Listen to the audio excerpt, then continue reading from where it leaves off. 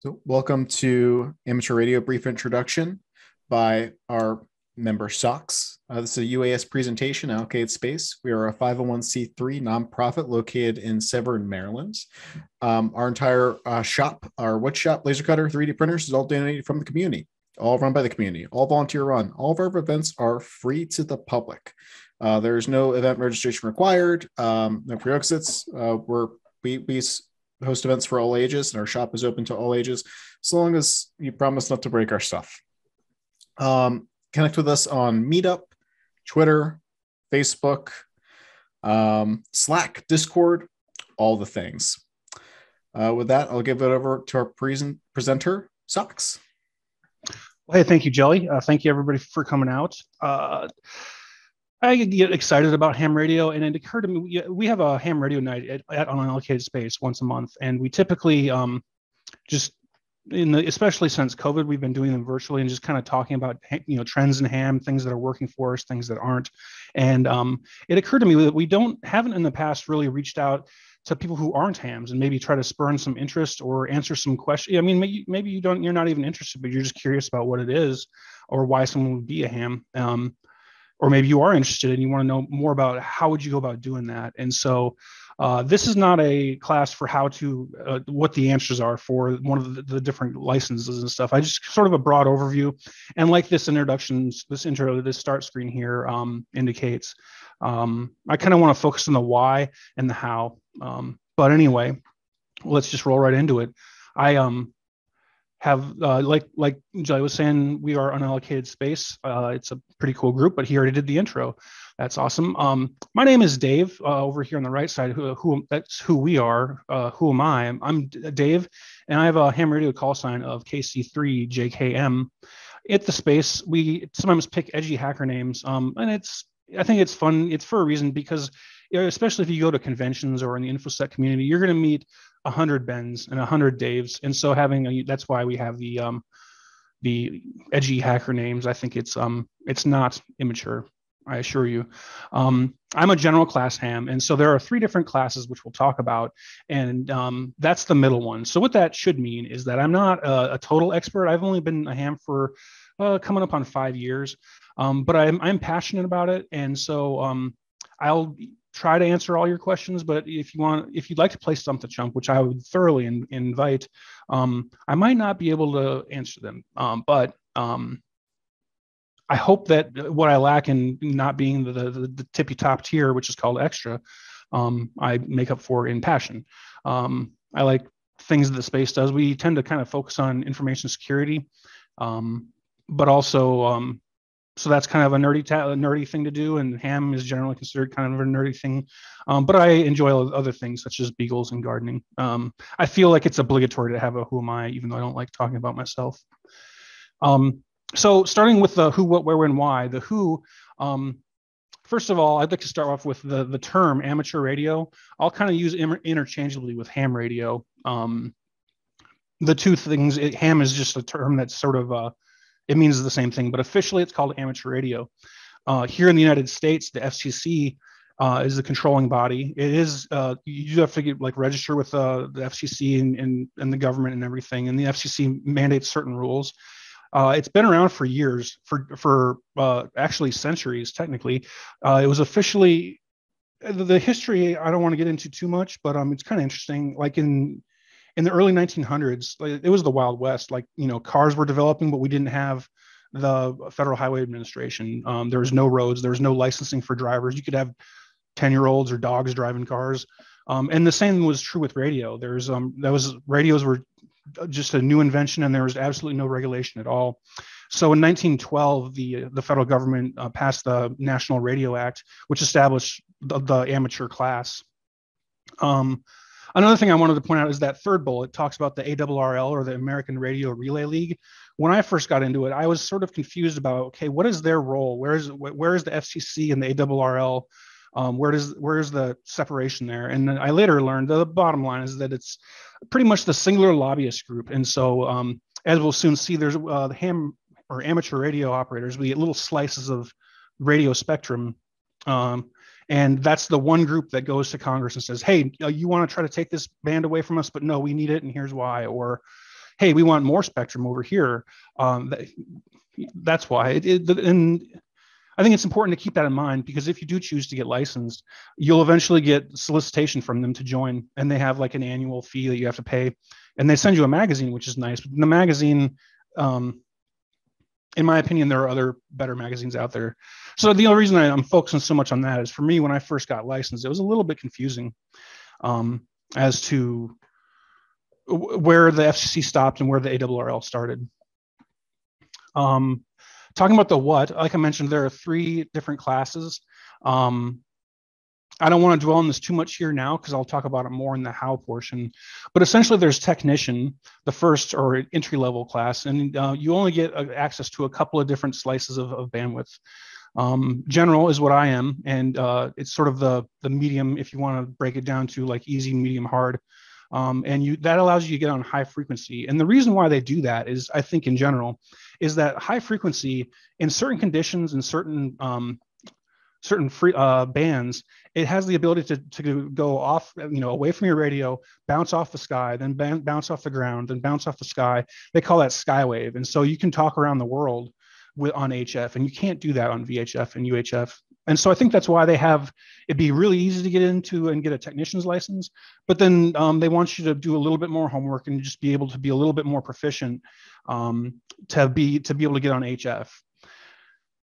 You may notice a little asterisk there by technician, and the reason for that is that you can actually operate on HF as a technician, but it's just a little teaser sliver, and we'll talk about that more a little bit later. I totally do have an assistant, and I'm not trying to run 2 computers at once here.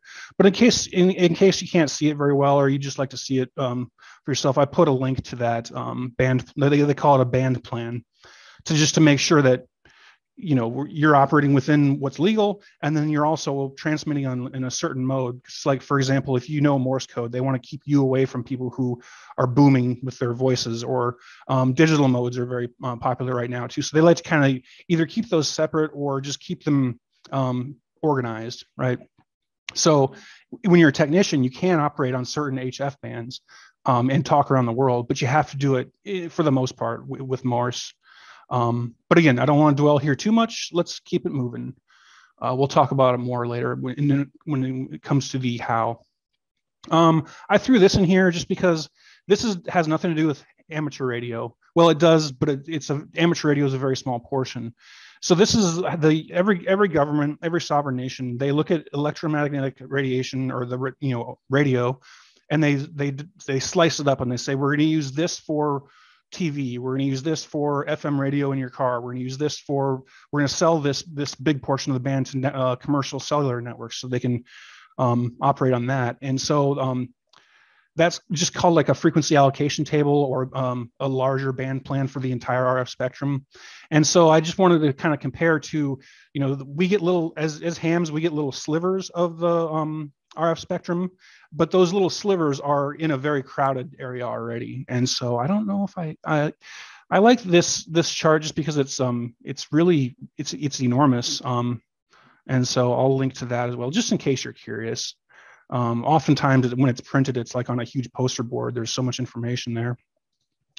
But the only reason I put it in the presentation is to demonstrate that we have little slivers here and there amongst a bunch of other stuff going on. Excuse me. The last slide and this one says that frequency is logarithmic. I recently had to pound that into my head because I always thought it was exponential. I assume there are some folks here from the Maryland STEM Festival. And so I just, I wanted to demonstrate that essentially what that means is that this stands for very low frequency. It's extremely low frequency. It's barely in the radio spectrum. 3 kilohertz to 30 kilohertz is not very much bandwidth at all, even though this picture makes it look like it's the same as over here, the extremely high frequency, where 30 gigahertz to 300 gigahertz, that's a huge, enormously more amount of bandwidth than VLF. And so I'll go back a slide, and you'll notice that there are 7 colors here. Let me do my math. Oh, shoot, there are 5, there's 8. But the government, at least our government in the US, breaks them down in the same way. So when I say stuff like, oh yeah, let's talk on HF, you'll notice here in the middle, there is nothing for HF. That's because it's generally used for things that people aren't used to operating on. Another big thing that's in HF are radars, because you can use a radar that bounces off the ground and atmosphere to look over the horizon. But then we have just little small slivers of it in there. I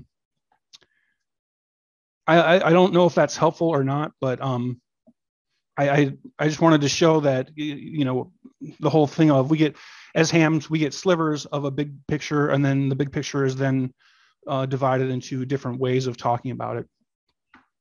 In like a more in-depth class, they'd go through and talk to you about what these different frequencies mean and how much bandwidth that is and what the different characteristics are of each band. But I don't want to get too deep into the weeds. I want to try to talk more about the why and the how.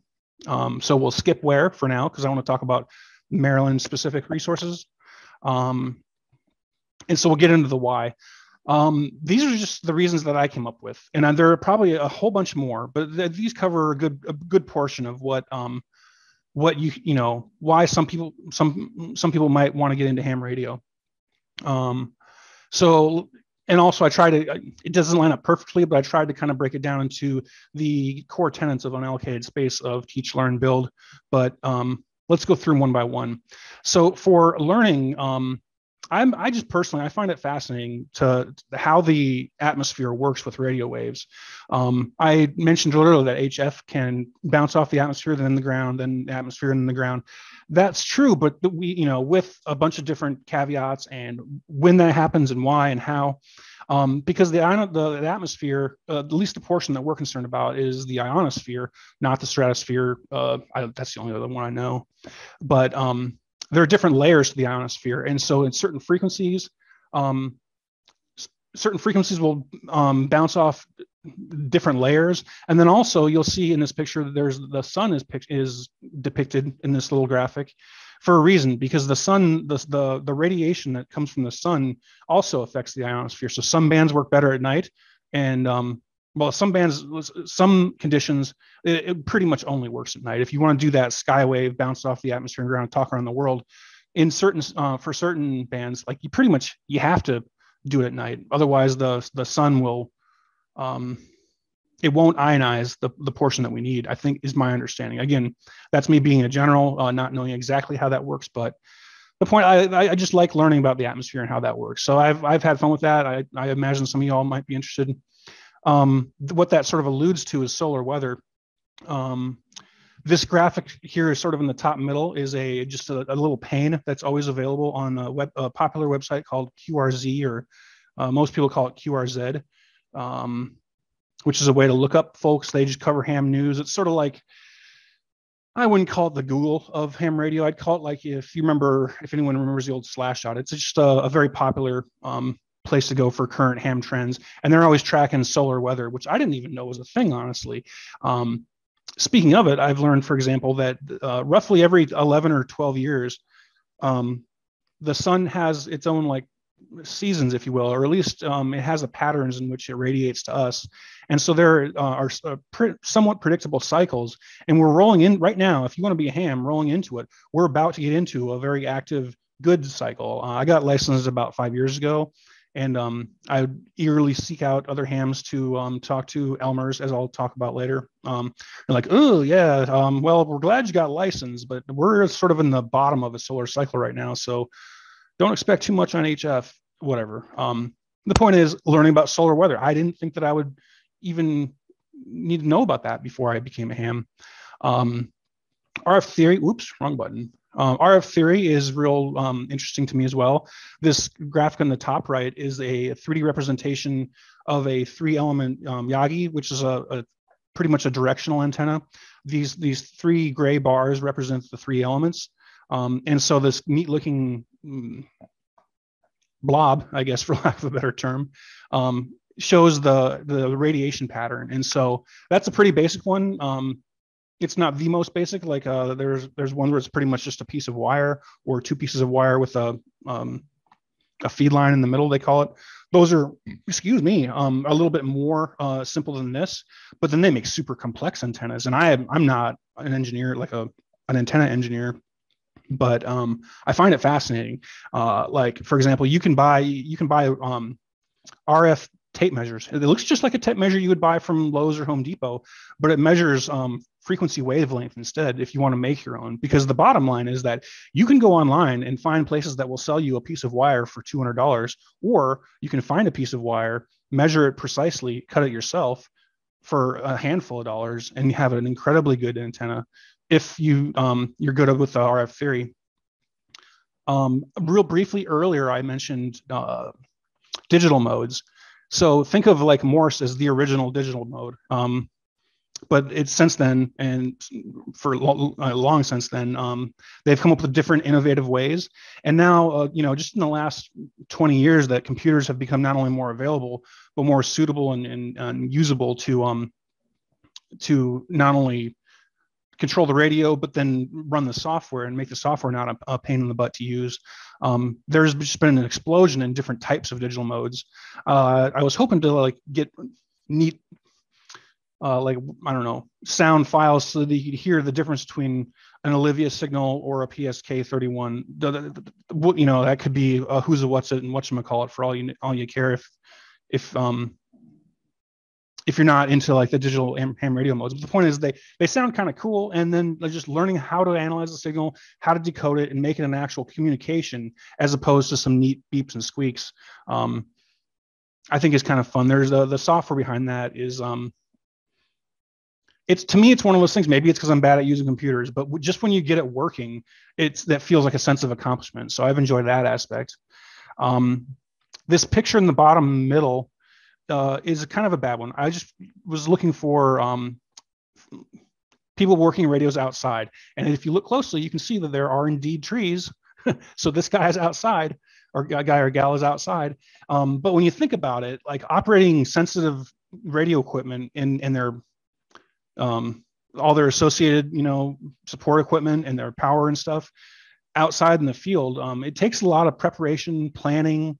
A lot of people really go bonkers for it. As a matter of fact, I would dare say that of the different events that happen every year, either in the United States or worldwide, one of the biggest ones is called Field Day. It's usually in the summer, and it's always in the summer. They have a winter field day as well, but where everybody, the idea is to just get everybody outside and operate from not inside your house in the comfort of glorious air conditioning. And so I like the idea of not necessarily doing that because it's often hot and buggy, but the preparation, the thought, and the just the thinking that goes into to leading up to it. I've enjoyed that myself personally. And then the last thing, electrical engineering, you have to learn some basic stuff at least to get general. So there's a certain just a very, very small amount. I don't even know if it's enough to call it electrical engineering, but learning how to read a wiring diagram, I've found has been a rewarding reason to get into ham radio. Community. So these are all, well, not all of them, but hams are generally very friendly people. Almost every single one I've met, if I was shirtless, they would give me the shirt off their back. Not sure why I would be walking around shirtless asking hams for their shirt, but they're just that type of person. And they're just incredibly friendly. They're always very helpful. I remember when I was first getting in InfoSec years and years ago, I found the InfoSec community to be very off-putting. I would finally manage to get Linux installed on the computer, and then nothing would work. And I'd go ask somebody who was really good with Linux, and they would immediately tell me, without even wanting to hear my question, to just read the friendly manual. Kind of off-putting. It was very not secretive, but exclusive club. It seemed like, at least in the early and mid 90s. Ham radio is the opposite of that. Most hams will they're eager to share their knowledge and mentor someone. I'm kind of getting into the next slide here, but the point is that when you do that, you're getting out in the community, you're meeting people, you're learning where there's different cool ham shacks and stuff. And so I'm sorry, I got off track there for a minute because I'm going out of order on my slide here. Interestingly, so for those that are coming from the space, today is the first day of the Maryland STEM Festival, and the theme for this year is health and wellness. So that's why this health and wellness thing is here. And really, I think there's a tangible, measurable way to to measure at least how the Central Maryland ham community is helping with that. Because this first graphic up here in the top left is the Prince George's County, they call it ARRL for Amateur Radio Emergency Service. A couple of friends of mine are very active in this, and every month they run like an emergency network. They practice transmitting emergency messages from one hospital to another. And so if that's not helping your community with health and wellness, I don't know what is. From afar, I just want to include this because I remember this story I thought was pretty neat. When Hurricane Maria hit Puerto Rico, it was devastating. That island was not prepared for it, which surprised me because they're in the Caribbean. But I guess the communications was a critical need that they had for recovery, and so a whole bunch of hams went there and tried to help, and they were using innovative digital modes. One of the digital modes that I haven't mentioned is called WinLink, and it allows you to send email over ham radio, and it's kind of slow, but you can go from just HF radio to another HF radio, or to an HF radio to the actual internet, because they'll have nodes that are connected to both, and then you can email someone at Gmail or hospital.org. And so, or the vice versa, you can send email to a ham that's out in the field.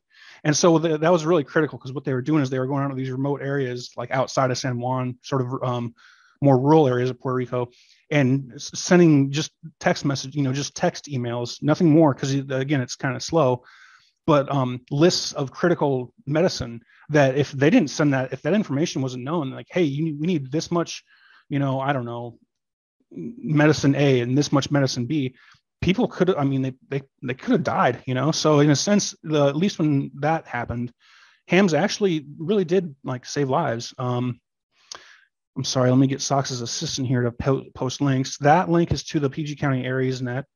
Whoops. This is a pretty interesting, and there's a bunch of articles about that ham support to Hurricane Maria, but that one's a little bit more detailed. So I like that one. I put Continue Legacies on there just because PG County Areas net, that's been around since I think the mid 70s. I didn't talk about the Laurel Club. I forget how I failed to mention them. I personally live in College Park, but I'm just sort of a Central Maryland guy. If we have people from Southern Maryland or Western Maryland, this might not be as helpful. But anyway, the Laurel Amateur Radio Club, they've been around since 1984.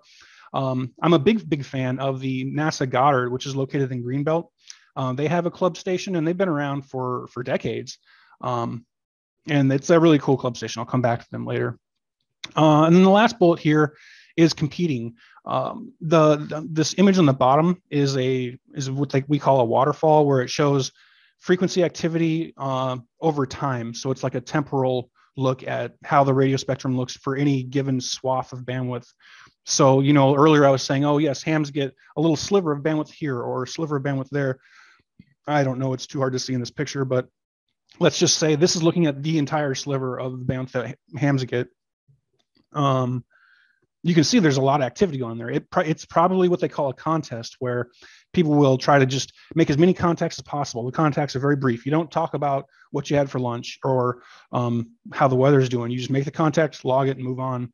And at least locally in the community, there are many clubs where what it comes down to is a shortage of people willing to do it, because sometimes they're grueling. I mentioned field day earlier. That's 24 hours. So most stations that try to actually compete and take it seriously, they'll have stacks of people.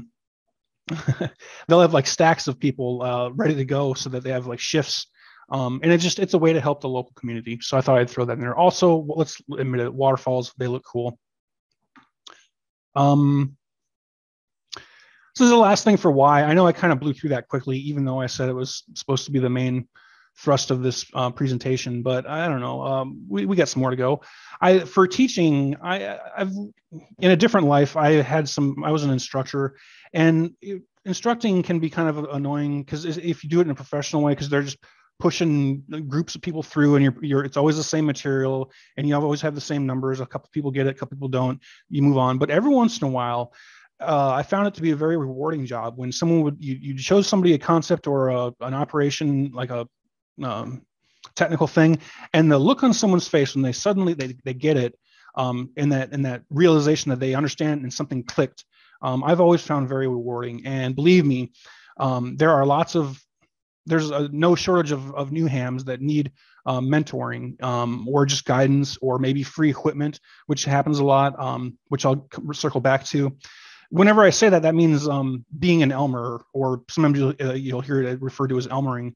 And so if you ever taught somebody something and enjoyed, you got a little satisfaction out of them getting it, then there's no shortage of capacity for you to get that out of ham radio. I like this picture in the top left because these are pretty young sprouts here. That's definitely a thing. I remember when I first got licensed, when I first got tech, there was a couple of kids waiting in the hall outside of the testing room, and I thought they were just waiting for it to open because I was a little early. They had already tested, and so one of them has a sequential call sign with me, and they were, at the time, they were 10 and 7. And so I've kept in touch with their parents and them through local repeaters. And it's funny because you'll hear the then 10-year-old teach his younger brother something like on air, or he'll tell a story about how they tried something else out. So the general term of Elmer, I think, came about because Elmer is kind of an antiquated name. You don't meet a lot of newborn Elmers. It's let's be honest, there are a lot of old hams, and so I think that's kind of why they landed on Elmer, because it's oftentimes a very old person teaching a new ham. But it doesn't have to be, and it doesn't have to be older to younger either. As an example, Jelly, our president of UAS, taught me how to fix my DMR hotspot, which is a way to. It stands for digital mobile radio, and it's a way to connect a radio that you have to the internet, so then you can talk to other DMR nodes, I believe is the term, but it's just a way to do HF through the internet. And I bought the equipment, and I just could not for the life of me get it working. But I'm kind of dating myself here, but let's just put it this way: I'm a little bit older than Jelly, but he was super eager to help me and get working. And I would imagine that once you did and you fixed it, and I was just thrilled, and I was pumped. Maybe that was fun for him. I stuck emergency preparedness in this thing for the teaching, because it's funny. Today I was at work. I was telling a guy sitting next to me, I'm like, oh yeah, tonight I'm giving a presentation about ham radio. He's like, ham radio? What are you like one of those weirdo doomsday preppers? I'm like, no. But the truth is that there are a lot of people that get into it solely for that. And I get it. If we were to have a catastrophic loss of like power, or the cell phone network and the internet goes down, ham radio is always going to work because it's just RF energy going over the air. There's no need for, a transformer on the pole outside, or a router at your, Verizon office up the street or something. So it is, I think, a valid way if you're into doomsday prepping. But I didn't want to kind of focus on that. For whatever reason, not important. But the reason I put it here is because if that were to happen, if you are a doomsday prepper and you want to rely on ham radio in a situation like that, what that means, it was about a little over a year ago, I was giving a similar presentation to my Army Reserve unit. This is right when COVID was really getting bad, and it was like people were seriously starting to wonder, like, are we going to have martial law? Like, what would happen? And so at the time I was in the Army Reserves, and they asked me to give a presentation about it. And my main focus was that, yes, ham radio is a viable alternative, but when that happens, when the power grid goes out, that is not the time to say, did I charge the radio? Did I program it? Is it, what do I program it to? Where are the repeaters around here? What is the calling frequency if there aren't any repeaters?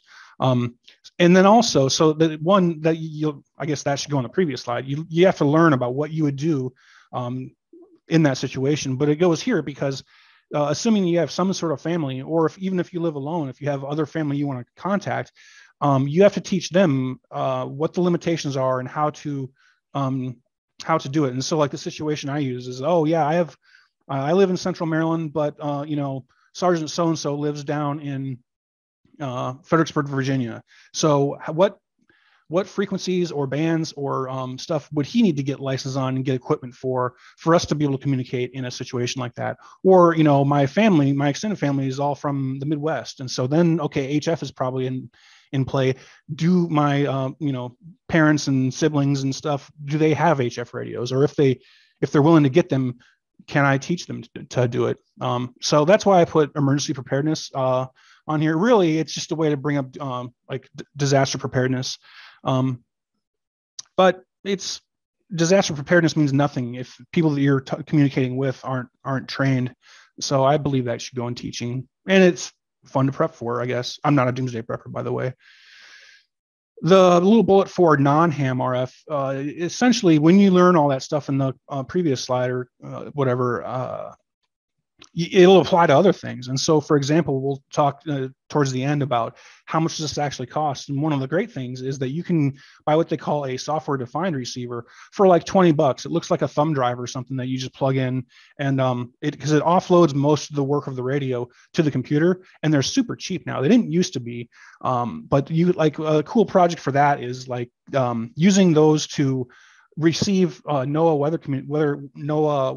weather satellite communications, so you can get real-time imagery from the satellite as it passes overhead without the need for the internet or anything. I think really, I don't know if why you would need to do that if you have the internet. And if you were in a disaster preparedness situation, well, who knows? Maybe that would be good to know if whether or not a storm is coming.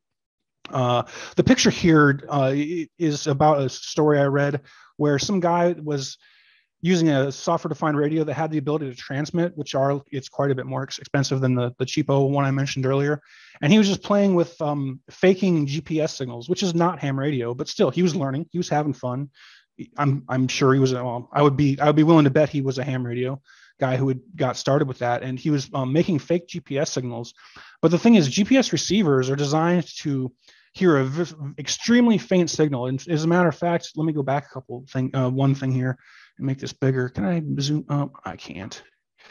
Well, if you squint, you'll just have to bear with me. This green sort of line on the bottom portion of this image, that's what we call the noise floor, where all the ambient RF energy in the area makes sort of a floor of the aggregate RF energy. And so GPS is actually designed to operate below that. So this guy, I think he was in the southeastern Italian coast. He was just playing around thinking that nothing would really, he wouldn't get in any trouble or couldn't cause any harm. But because GPS is so incredibly sensitive, he accidentally transmitted some GPS signals that steered this huge ocean liner off course. It wasn't the Costa Concordia one where it tipped over, but it was enough that it caused a big incident. He did some serious jail time. Don't do that, by the way. I've at one time, the NASA Goddard Club was trying to put together like sort of an open house day where they try to spur an interest in ham radio, and they were asking people to put together like demonstrations, so one guy could demonstrate HF, one gal could demonstrate talking on satellites or something. And so I came up with the idea of GPS spoofing. And so I wanted to do it properly. I emailed the FCC public relations team and the NASA Goddard center, emergency operations center.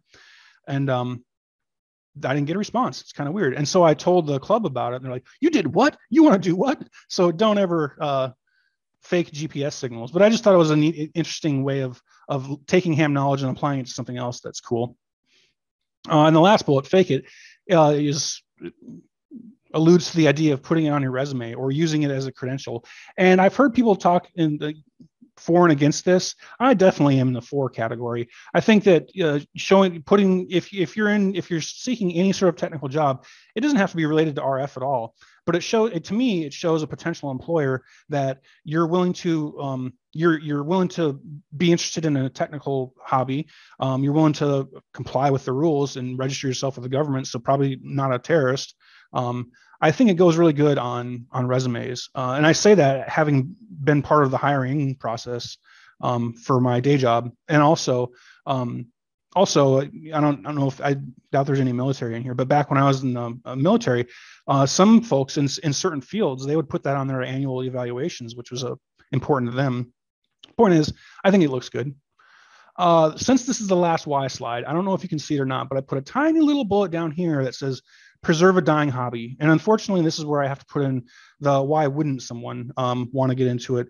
Because the God's honest truth is that ever since the internet became pretty much ubiquitous, ham clubs and just numbers in general have been sort of dwindling and stagnant. Because, I mean, let's be real. I have a buddy who's a ham, and he goes home to Georgia, I want to say, every couple times a year. And he has a friend there who's a ham, and he every time he's like, hey, bring your radio. We'll coordinate pick up at the airport through that. And he's just like, why would I do that? I have a phone. And I get the sentiment, but how many people learn how phones actually work, or learn about solar weather? But the bottom line is that the numbers are dwindling, and so that's a good reason why, I think. But while we're in this sort of tone, I thought I should bring up some other, I wouldn't say negative aspects of ham radio, but some limitations that can be frustrating. One, and to me this is the main one, is that you're not allowed to use encryption of any sort or encoding of any sort. There are weird exceptions. So like if you're controlling a spacecraft, you can use encoding. Which can be done. They have there's a system, or not a system, but just sort of a category of radio sport called OSCAR, which stands for Orbiting Satellite Carrying Amateur Radio. And there are tons of satellites. Usually it's like a little add-on to a satellite that does something else. But there are lots of different ham satellites in space. And so if you're in a position to control one of those, you can use encoding. And then also the way the regulation is phrased, there's this curious thing where it says if you're using you can't use encryption at all unless you make the key public, which begs the question, well, what does public mean? If I put it on my door and I'm only transmitting on VHF in the city, does that count? What if you put it on a website that's like not advertised, but it is publicly accessible? There's some, in my opinion, gray area there. But in general, you're going to raise some eyebrows if you start transmitting encrypted stuff. So at least for InfoSec people, that can be a big detractor. To me, that's really the main one, but that's probably unique to me. And then like there are some other like kind of strange rules, like you can't transmit music at all. There's like a small exception for if you're transmitting music from within a manned spacecraft and there happens to be music playing in your manned spacecraft. I think they put that in just for the International Space Station, but now we got commercial flights going up to orbit, so maybe that's maybe they had the foresight to put that in for the Jeff Bezos's flight and stuff. It beats me. And then there's like, you can't swear, you can't talk about it highly discourages people from talking about sensitive topics. Essentially, to me, it's like the Thanksgiving rule, where it's like you shouldn't talk about religion or politics at Thanksgiving. But I think that's like a highly discouraged. The point is the FCC imposes some rules that are quite a big turnoff for some folks. That's all about I have for why. I don't know if I did a good enough job to jump up and down and cheerlead for it, but to me the counterpoint to all those arguments of but I have a phone, or but I have a computer, that's a pretty good argument. But I mean, there are other reasons to get into a hobby. Like most hams don't get into ham because they want to have that be their primary form of communication. They get into it because it's fun. You can learn a lot. There's, it's not like you're trying to, no ham's going to make the argument that, oh yes, I can replace your phone by sending email over HF. It's not feasible, but that's all about I have for why. So I'll move it along. I can see the chat. No questions as far as I can tell. How and where. So I feel like these days there's a presentation isn't a presentation without a meme. And so I guess this is my obligatory meme, but it happens to tie into health and wellness. So that's why I was okay with putting a meme in my presentation, because usually I like to keep meme free. When COVID happened, this meme was going around a lot between hams, and it's true because the thing is, you can measure a radio wave a couple of different ways, a bunch of different ways really, but the ones that are most common is to measure its the frequency on which it transmits, or you would tune a radio to, which in this case is 144 megahertz. Or if you were to like visualize that wave, that the one full wavelength as depicted on the thing here is roughly 2 meters. And so just quick funny story, I sent this to my buddy, who's like kind of a stickler. He's like, he didn't even laugh, he didn't lol, it wasn't funny to him. He immediately says that doesn't seem right. So he did the math, and since we have the Maryland STEM Fest folks here, this is the equation in question, and he was right. It's like 148.9 or 149.9, I forget, but I found it funny because like his sense of humor was so dry. He immediately said, "Oh, hey, hold on, let's double check that meme." Who fact checks a ham radio meme? But anyway, I'm getting off topic here. So the point of it is safety first. So we'll talk about licensing and how you can do that in COVID, even though I feel like things are starting to return to normal. For the most part, count on doing it online, which is kind of frustrating because half the fun of getting licensed and getting into the ham community is going there and seeing that they always have some sort of cool whiz bang, radio beeping and stuff, or an antenna petting zoo. And then there's people there that you can meet and get to learn the community, know the community a little bit better. It's harder to do that online, but anyway, safety first. This sequential licensing thing here means that, and this is just my opinion, I know a lot of people that like to skip to the very end because essentially, like I said, tech is the most restrictive, then general allows you much, much more, and then extra allows you a little bit extra. Excuse me. And so if you're paying to test, which sometimes you have to pay and sometimes you don't, and I'll talk about that later. If you were to go in order, then you would be paying for 3 exam licenses. It's not much. I mean, places that charge for it, it's optional. The FCC doesn't require to charge, and they don't. Some places will do it for free and others won't. And so if you can find a place to do it for free, I recommend doing it in order, because to me, it's like tech is sort of like a learner's permit where you have to be with somebody who has a car, or like an adult or something when you're 14. And then general is like, okay, you can have a full driver's license. And then extra is sort of like, okay, now I can teach driver's ed or something. And so to me, I like the idea of doing it sequentially. However, it's not required. I just put it in there because it's purely my opinion. A lot of people, they like to go test once and go straight to extra. And then they have bragging rights, which I think that's valid bragging rights, but I recommend sequential, whatever, to each their own. We kind of went through this earlier. I'll talk a little bit more about it now. If you can't see, if the image on screen isn't clear enough to read the text and stuff, I did link to it earlier, but essentially what we're looking for here is if you test for tech first, then anything that has a T here indicates that you can transmit on that. So here's an example, like I said earlier, on 40 meters, where on 40 meters, there's a T here, but it's this little squiggly line means that you can only transmit Morse code. You can't use digital modes in red or like voice modes in green. And they do that to encourage people to learn voice, I think is most people's theory.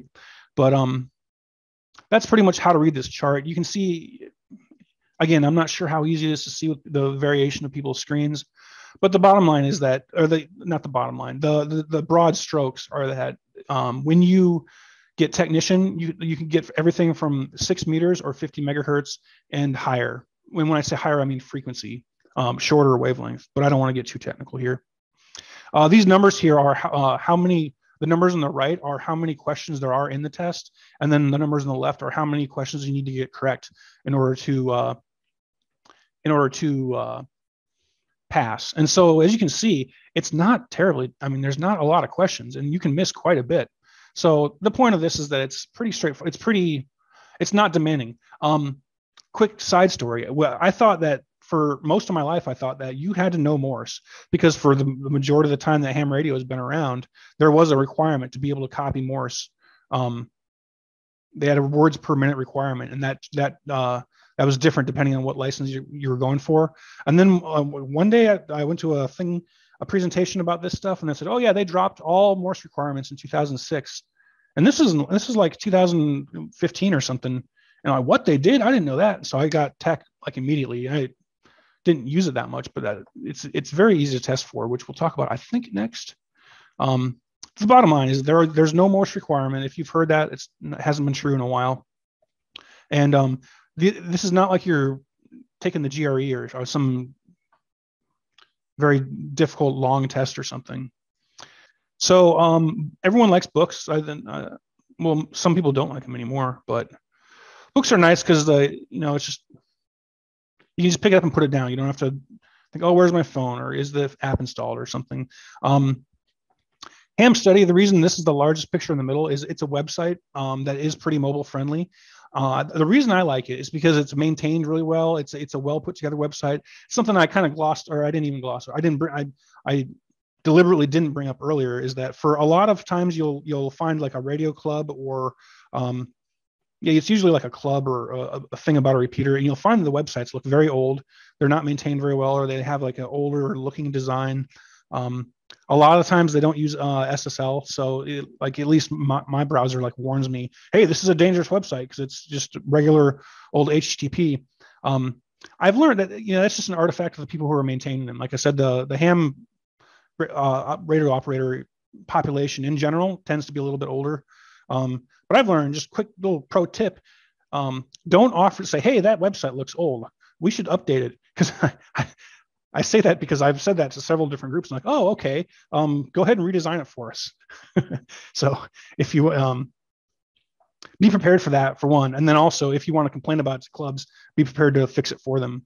But that's why, with that in mind, Ham Study is cool because it's got a modern design. It has a mobile version.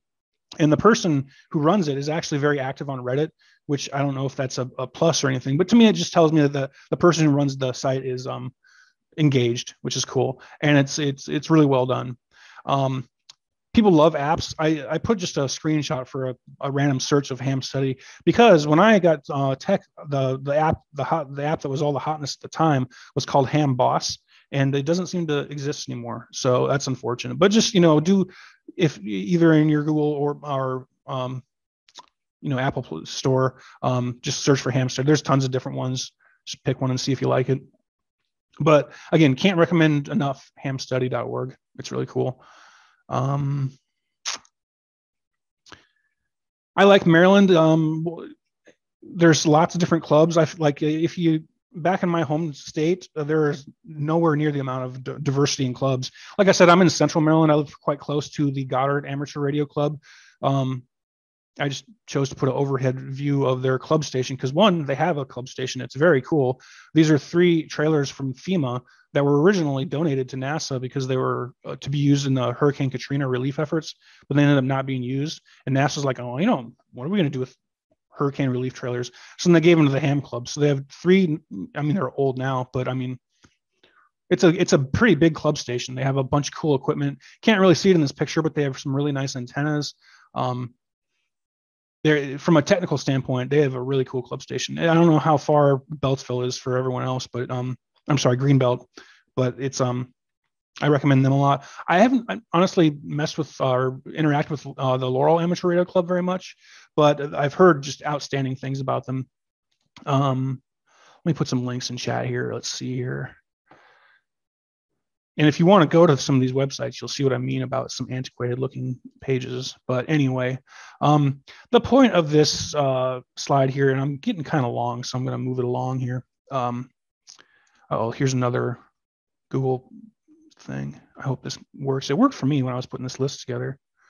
So those 2 I just put in, that's for Goddard and for the Goddard NASA Club and Laurel.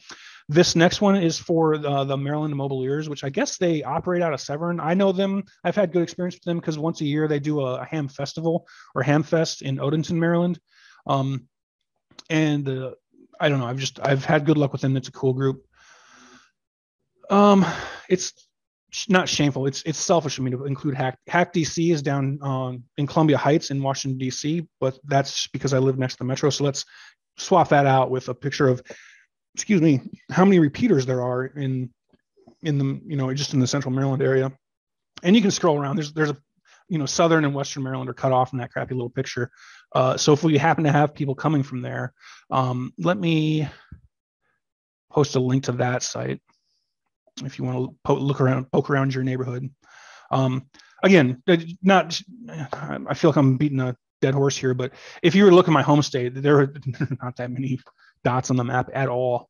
I'm going to put another link to repeaters, like a list of repeaters, because that site is just the first one I found that put dots on a map, but sort of the gold standard for finding repeaters in your area is a site called the repeaterbook.com or repeaterbook.com. There's no the.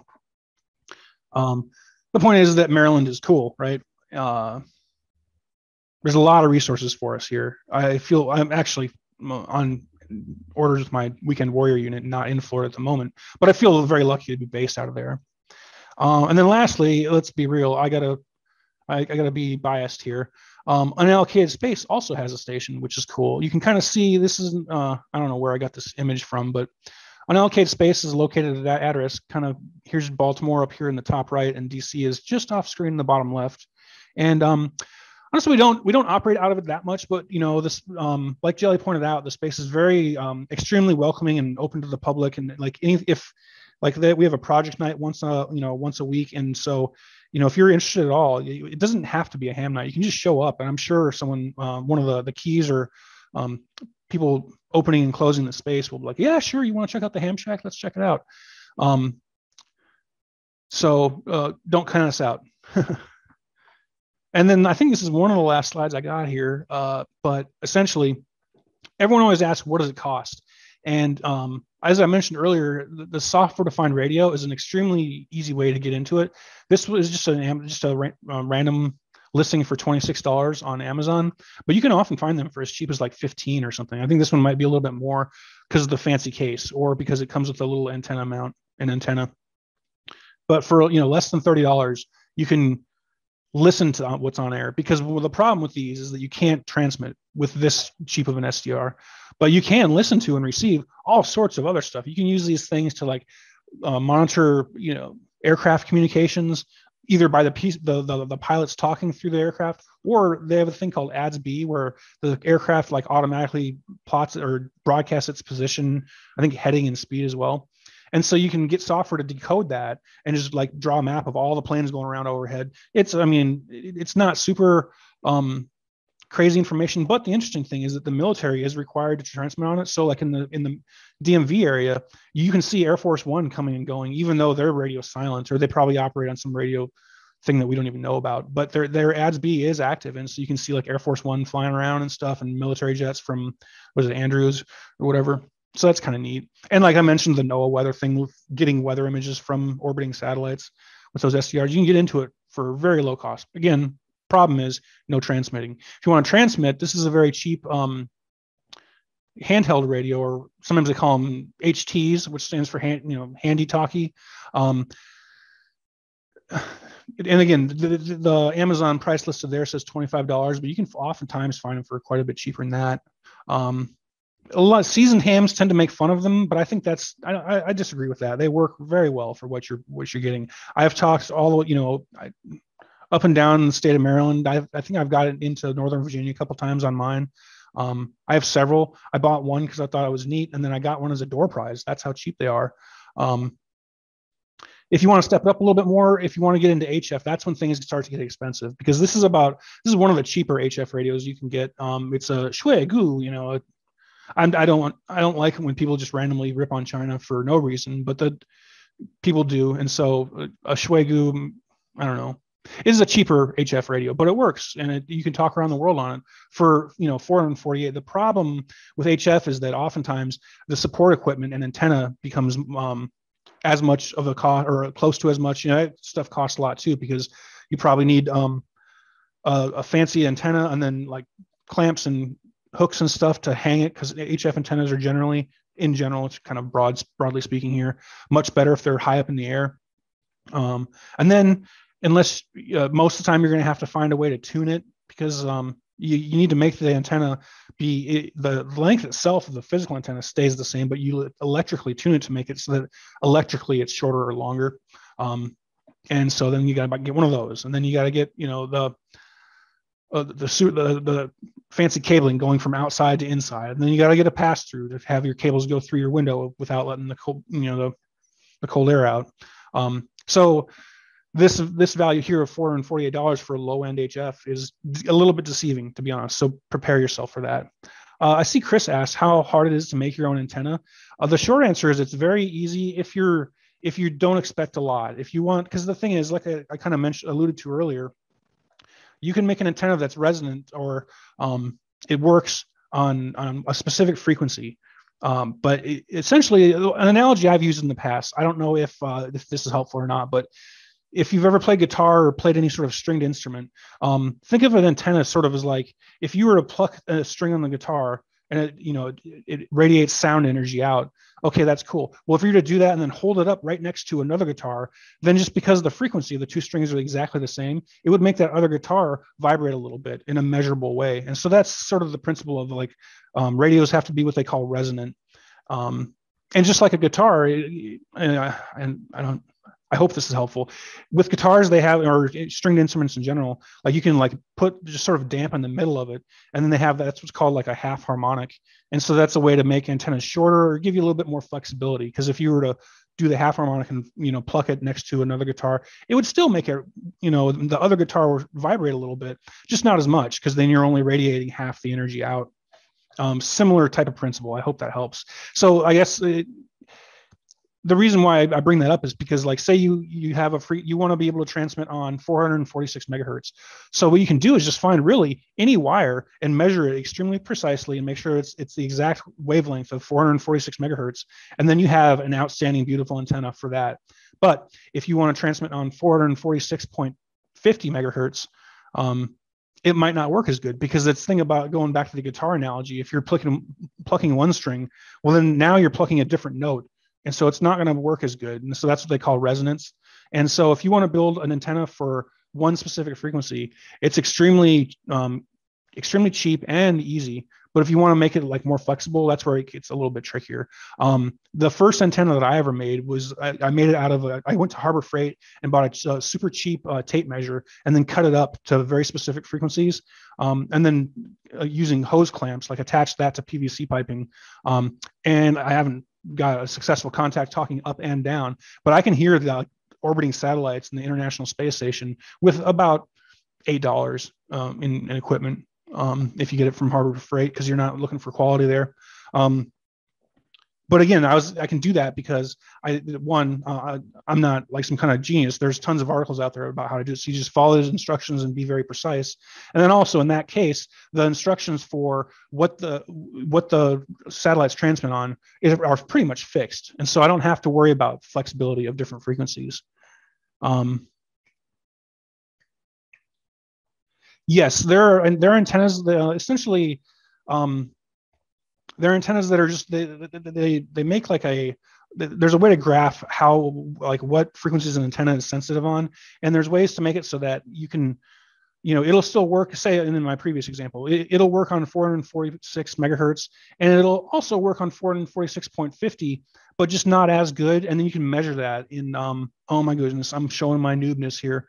They call it SWR, which I believe is standing wave ratio, but essentially it measures, and not only measures but also graphs the antenna's efficiency. I have not thought about using Cablevision to make an antenna for RF.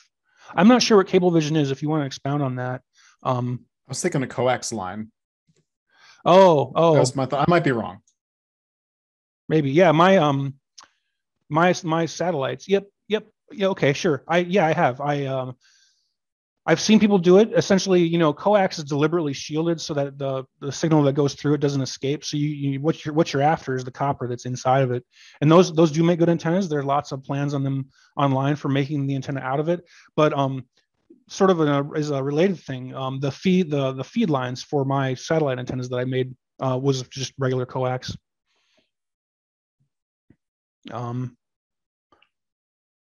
You can make an antenna out of a lot of different things. It's funny. I've read like stories about, the special forces are so cool. They have radios that nobody knows about where you can just make an antenna out of wire. And what they're talking about is special, they are fancy radios, but they're special forces and radios that operate on HF. And so those guys, they know, oh, okay, yeah, I can just find some coax from the town that I'm stranded in, cut it up to just the right length, and have an antenna. Let's see. Getting kind of back, I don't want to go too long here because this is meant to be sort of a brief intro. But for like a lot of the low end HF radio that I meant, I have a picture of there. That's not super common. Most people, if they want to get on HF, they're looking at a little bit more, or in this case, more than twice that. This one down here is a very popular one. This is one I have at home actually, and you can find it on sale for like $1,100 or something. It's got more features. Like, for example, this one has a tuner that can take a it can take the input from a fixed length antenna and then tune itself, not the antenna, to electrically match whatever antenna I happen to have. That's going to be a pretty common feature, and that's one of the many things that you're paying for when you're looking at paying, $500 versus $1,300. They pack a whole bunch of features.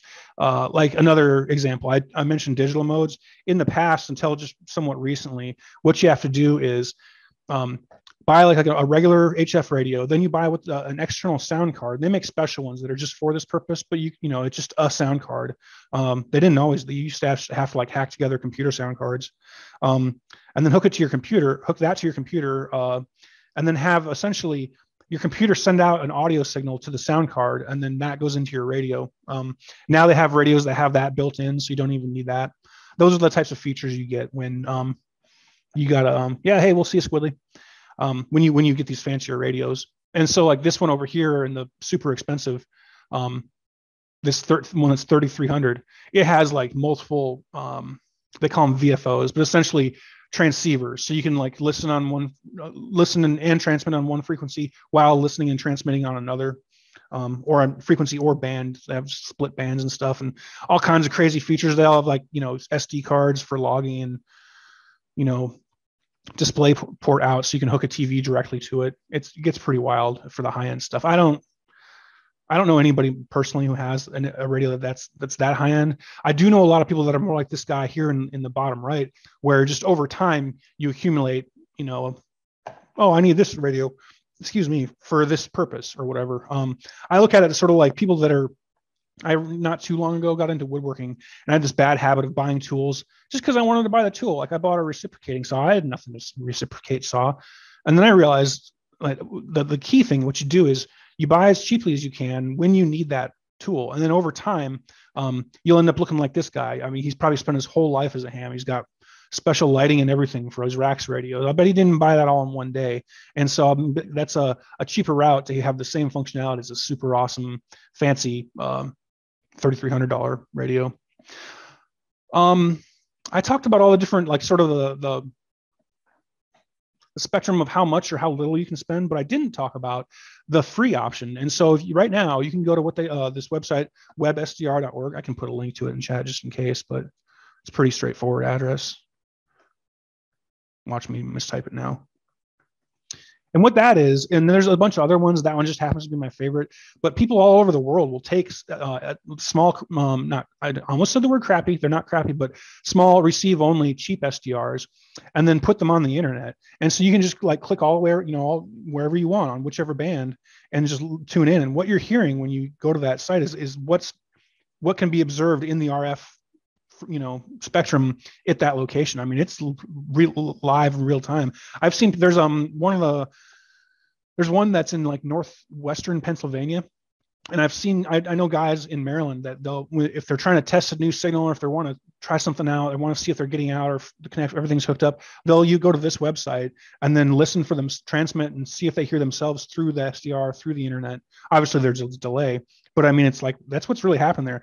And since SDRs are so flexible, like you can tune up to like, again, whatever you can tune up to on if you were to have your own. So you can tune to like radar signals and hear what radar sounds like, or they have these things called number stations. It's it's not ham radio, but it's an interesting aspect of history that you can listen to using that web page, WebSDR. Again, there are other pages that have the same functionality. I just happen to like that one, and it's totally free.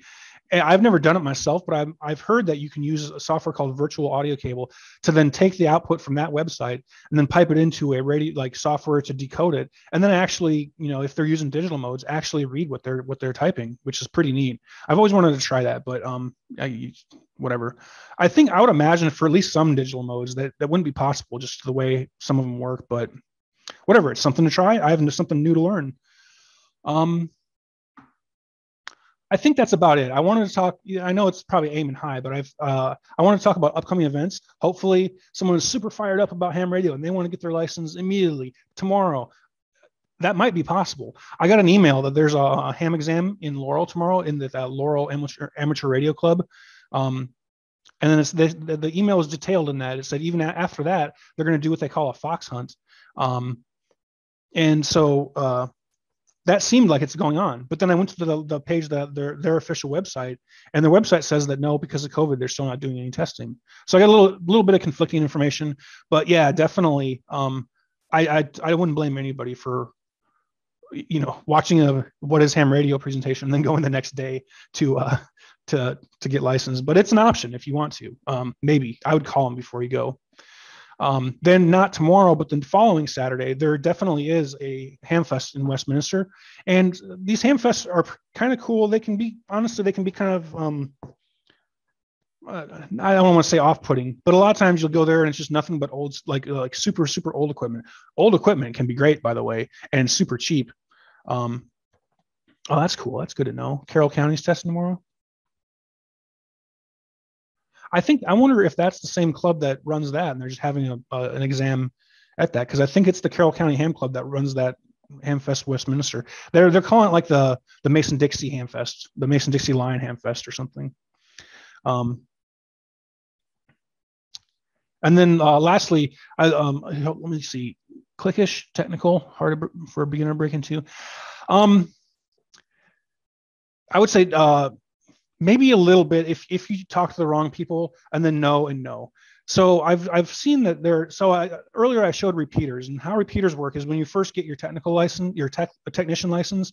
I know what I did, and most new hams in the Central Maryland area, they find what they call repeaters, where you, using your small, weak, and not powerful radio, talk into a tower that's high up and has a lot more power, and then that broadcasts out over a much wider area because it's higher up and it's just booming RF. And oh, okay, I'm sorry, I won't. Should I stop answering what I thought was your question? Molly, you're good. Okay, my bad. I was about to go off on a rant, and I'm already going long here. My bad. But anyway, the last thing that's coming up, I think is pretty cool. The National Electronics Museum, I believe it's around Linthicum or whatever. I honestly haven't actually been, but I've heard a lot of people just singing praises for. In the past, they would typically they would have in-person classes, and it would be the date range there is long, but the idea is that you just once a week you take, I think it's 2 or 3 hours. And so they are upset with themselves for not doing that because of COVID, understandably. So unfortunately, I don't have a website for it. I'm just going to regurgitate what was let's see, what I got in my email. Because essentially you got to email the guy who does that. But yeah, so it's 3 hours for several weeks. But then the idea is then you have like structured training, and you don't have some ad hoc thing. And then if you do that, then you commit to it. And if you commit to something, you're more likely to follow through. Because I know, like, I got technician, and I thought, oh, I should get general. That'd be fun to get on HF. And it took me like 2 years because I just kept kicking the can down the road. So that's why I think it's, you know, if you need that sort of like structure or motivation or commitment, signing up for something like that can be quite handy, because it's just, you know, it's a couple hours out of your whole week, and it spans a long time. So it's not like it's like cram and then data dump everything you learned. You're going to retain more of it, I think, if you take their approach. So that's coming up. I'm sure there's other stuff. That's just kind of what I found in my email just recently. There are a ton of resources. So with that, if anybody has any questions, hit me with them. But hopefully you at least have a better idea of what ham radio is and why someone might be interested in it. And maybe you're interested yourself. But that's all I've got. I'll pause for several seconds in case people want to type. Hey, by the way, welcome, Ian. I will welcome home, and then it's cool of you to come out. Good to see you, man. Or good to see your presence.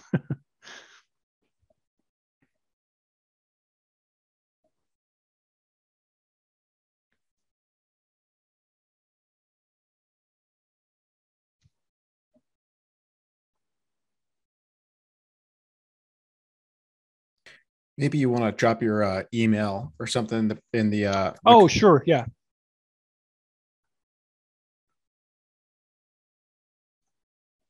If you have any other questions, don't hesitate to hit me up. Usually I'm on, oh my goodness, I'm blanking on their frequency, at 146.885, which is the NASA Goddard repeater. Usually I monitor that. Like I said, I'm not in the area, but Yeah, or hit up anybody on Unallocated Space. Like Jelly alluded to earlier, like they're on all the things. So if you're curious at all, someone from there can answer questions or provide other links or whatever ham needs you might have.